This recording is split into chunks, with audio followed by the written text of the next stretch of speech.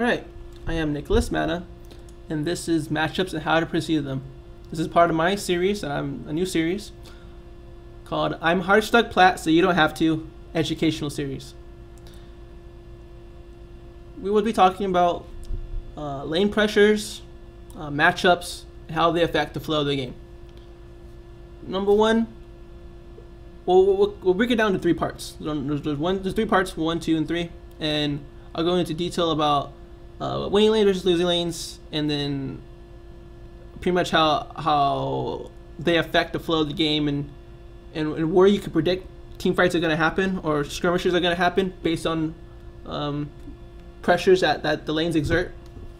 And then we're going to talk about how to document a matchup and how to keep track of who wins what, how to play the lane and stuff like that.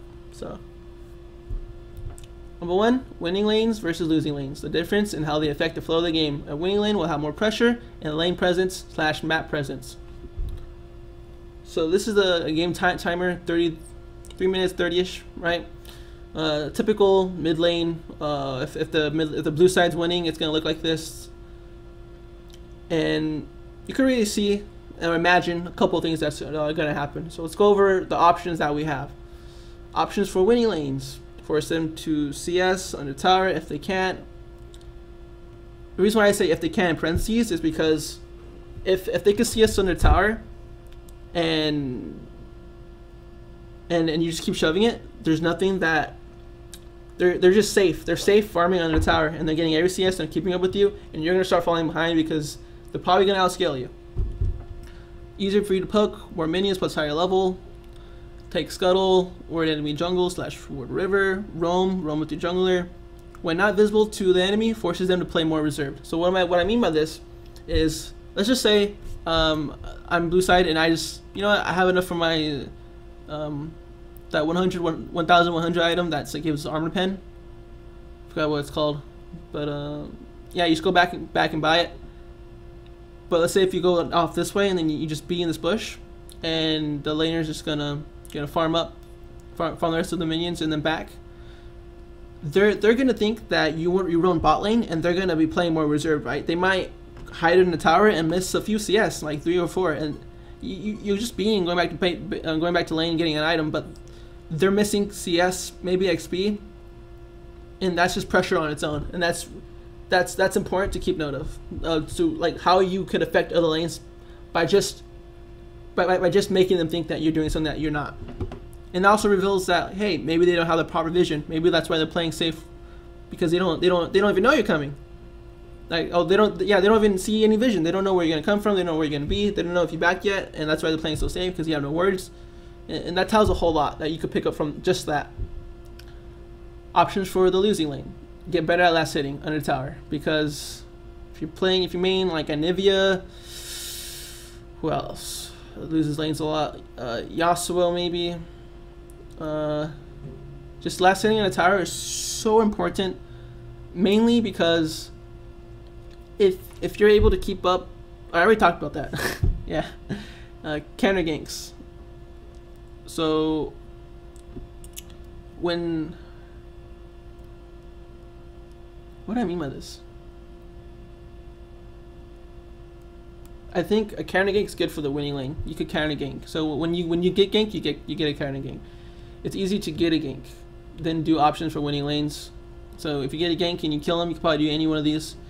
Let your team know when your laner is missing.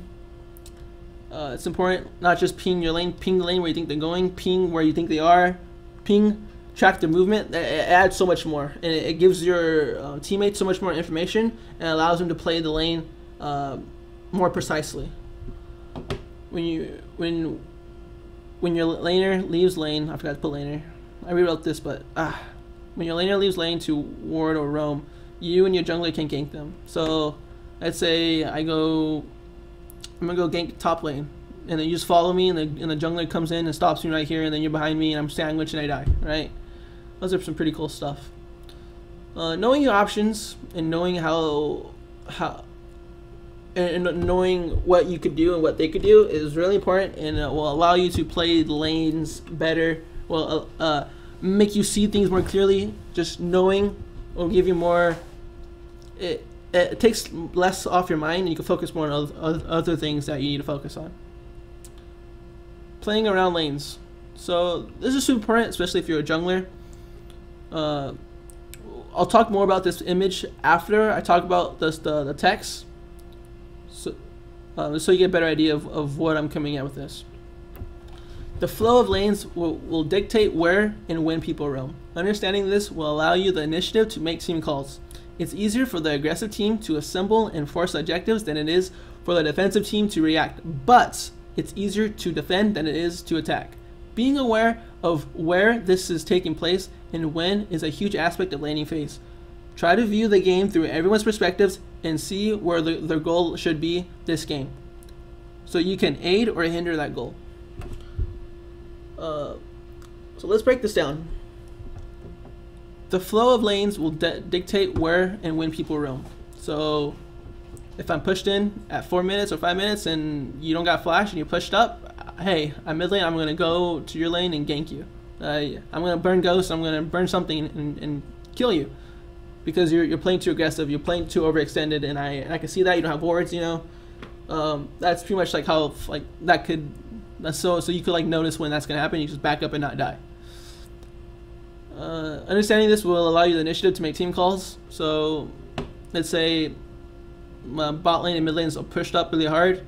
Bot lane first, blue bot lane first, red bot lane to back. Then you and your jungler could do dragon and then back, right? Knowing that they're gonna be pushed out of lane as a jungler, you could be around bot side, and when they back, you do dragon. Call your team over. It's easier for the aggressive team to assemble and force objectives than it is for the defensive team to react. But what I mean by that is, let's say if I want to force mid tower, we're all mid. If you didn't know we're going to be mid, or if you're wondering why we backed off from you being pushed underneath your tower, then you lose mid lane. It's gone. You weren't able to defend it. You didn't get in position in time. You didn't have the right words. You didn't react properly, and you lost mid lane for that. But it's easier to defend than it is to attack. So let's say if you're in position, 4 people could, not 4, 3 people could defend 4 people from pushing a mid tower. Typically, usually if the goal's even. That's just how it works. So then you can have 2 lanes pushing, and it works in your favor because you have the right amount of people in the right place at the right time, and you benefit because that means someone else is gaining more XP and more gold than your team, than the enemy team. Being aware of where this is taking place and when is a huge aspect of laning phase. So you can really tell just knowing these answers, or having the hindsight to predict where things are going to be or take place. It gives you a better chance at winning the game. Try to view the game through everyone's perspectives and see what their goal should be this game. So when you're loading your screen, you look at all the champions, you see what they have, the summoners. You see a Nivea has Ignite. Well, why does Nivea have Ignite? Why does she have TP, barrier, heal? Because she probably thinks she's going to kill him, or they're probably planning on something to a camp mid or something, I don't know. Or your jungler or your enemy jungler, just look at every champion and try to think how they want to play their lane or what they want to do this game, or how are they going to win. And if they're on your team and enemy team, and then you just aid or hinder that goal, and that's super important. So let's say you look at the Yi, and it's like, why does he have Ignite Smite? Well, he's probably gonna fight our Nidalee or Diana in her jungle, right? Okay, if I know this and I put wards down, where wards like right here, and then he's going to her red or something, I can see that and react in response to that, and he's fucked. He doesn't have defensive summoner. He has Ignite. He's behind. You know, that's something that you could think of. That's something to think about. Indicators of a winning lane. Most times, you want to shove and can shove faster than your laner. First blood is better on you than it is them. 1v1, you win hands down. Easier for you to roam than it is for them. You build full damage. You don't need to get items to make laning easier. If you don't get a kill or are ahead in CS by 2 kills, counts as you losing lane because they outscale you. You feel like someone is trying to gank you. So these are some good indicators of a winning lane. If a lot of these, if you fall into a lot of these, then you'll probably be in a winning lane. You should probably play as such. And yeah, so now we're in the last part, documenting matchups. So this is the part where you get a pen and paper, a notepad, some Google Docs, and you track each matchup that you face. And when you do this, you will not win. You won't just win because you have the answers. It'll increase your chances of winning, right? It'll make it so you have to think less about how to play the lane and just think more about playing it. That makes sense.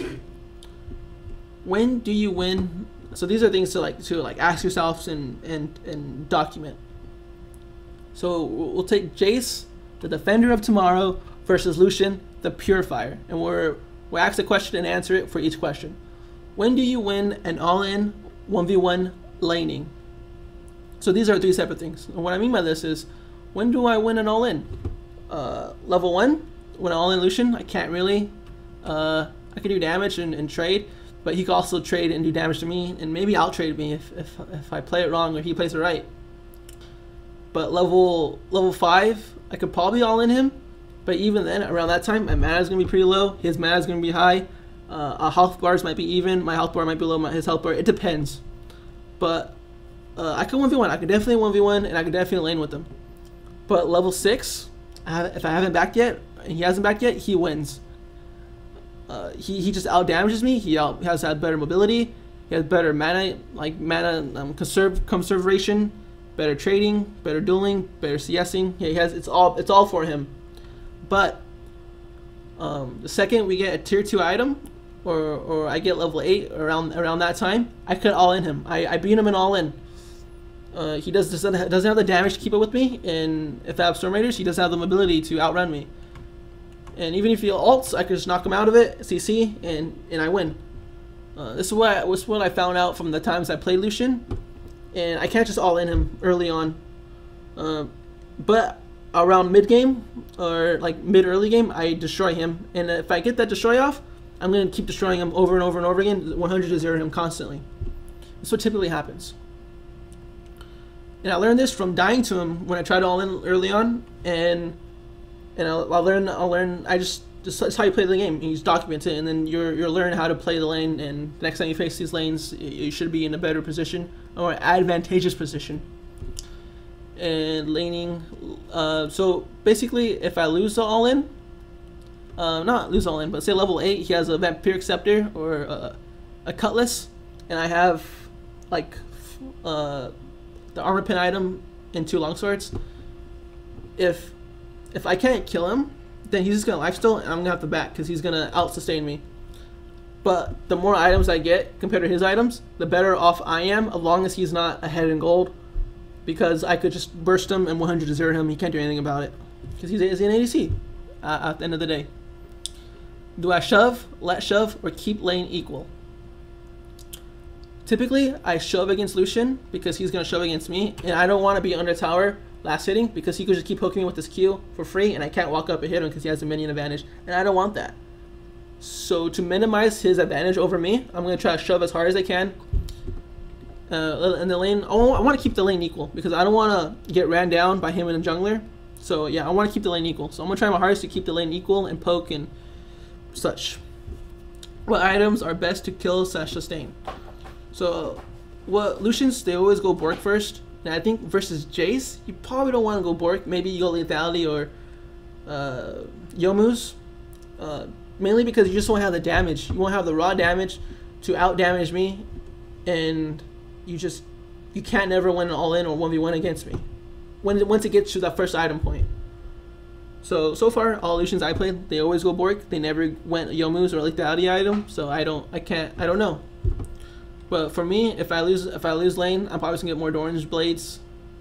I don't know. I haven't really lost except for that one time against Lucian to really understand how to get back in the game. I guess once you lose lane or die one solution, you just lose. That's how the champion works. Yeah. What do you buy when ahead or behind? I just buy Lethality. Well, what he should buy when he's behind, I don't know. This is over. I guess whoever kills 2 first just destroys the lane. That's how this game. That's how the lane works. Hyper-specific interactions you have with your laner's champion and knowing if it's going to decide the engage/trade. And what I mean by this is my Q does my melee stance, my hammer stance Q does damage and slows. So but Lucian, so let's say if I launch my Q, E at him, I get my Storm Raiders, I jump at him, and I Q with my W and powered autos, and I W, and then I'm gonna E him and let's hit him a lot, right? And flash ignite on him. If he dashes out of my Q, my hammer stance Q, the damage and slow won't hit him. So, and then that means I can't auto him in melee stance, and that means I can't get my W damage off, and I can't get my E damage off. And then I'm gonna have to run back, and when I'm running back, he's gonna shoot me and hit me and chase me down like the dog I am. So if he dashes out of my Q, that's terrible, and I'm gonna lose that trade engage, and I might just die for it. But if I stay in melee stance and I run him down and I auto him with the melee, sure, I won't get much damage off, but it forces him to lose that trade. And if he dashes, then I kill him, because I wait for the dash to happen, and then I jump camera stance on him, and then he has to flash or something. Knowing what the junglers want to do. So in this lane, what do the junglers want to do? They probably want to gank me if I'm all-inning Lucian. They probably want to gank Lucian if he's all-inning me. They might not get Lucian. They might not get me. It just depends. How would junglers look at this lane, right? Or if they see a Tryndamere Nasus lane, they're probably like, oh, I want to gank that Tryndamere. He's going to be overextending. He's going to be running down Nasus early on. If I kill Tryndamere like once or twice, Nasus is going to take off. So the jungler might not even be in your lane. You can just play it however you want. But knowing what your jungler wants to do when they see lanes and see your lane is plays into every lane. And it's important to understand. What happens to other lanes if I fall behind? So if I fall behind, Lucian's going to have a field day. He's going to just gun down bot lane, gun down top lane, and we lose. What do I do if in other lanes if I get ahead? Typically, I just stay mid versus Lucian, and I just keep destroying him over and over and over again until I get tier 2 tower, and then I start roaming. And by that time, Lucian's so far behind that he will never be relevant until he gets like 3 ADC core items. And when can I trade? That's super important too. When his Q is down, I could trade. When he's poking out of minions, I could get an empowered QE on him. That's a good trade for me. It's really hard against Lucian because he's just poked so well and he punishes so well. So the second you add position, he just hits you.